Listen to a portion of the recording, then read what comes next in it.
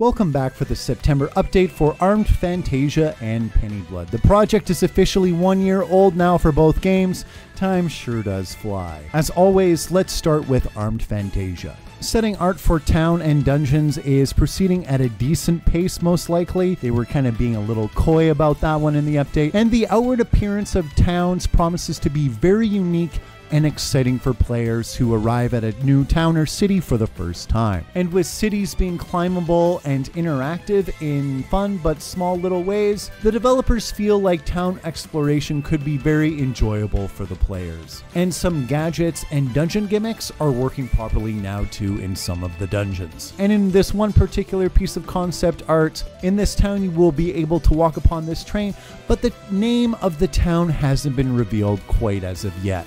And then there was some commentary about scenario writing and storyboarding, but nothing too crazy worth mentioning was shared. However, main character designs are done, so work on sub-characters and town NPCs has begun, with anomalies still being designed too.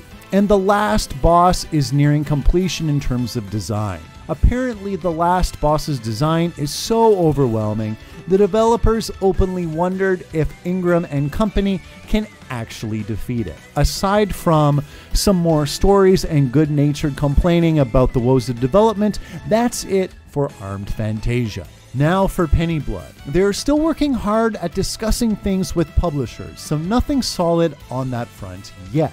The finale for the game's story has been decided, and it was said that Pennyblood will maybe inherit the tradition of the bad ending becoming the true ending. Matthew's ending is something they are satisfied with, so we'll see if that ends up being the case in the future, with the bad ending being the canon one. I'm guessing that was something common in the Shadow Heart series, but I can't comment on it as I haven't played any of those games yet. The Earth Elemental Fusion monster is complete too, and the last one, Wind, is being completed currently. A third Cthulhu Mythos monster, the Gatanathoa, was revealed in this update too with some concept art, and it's the child of an old one.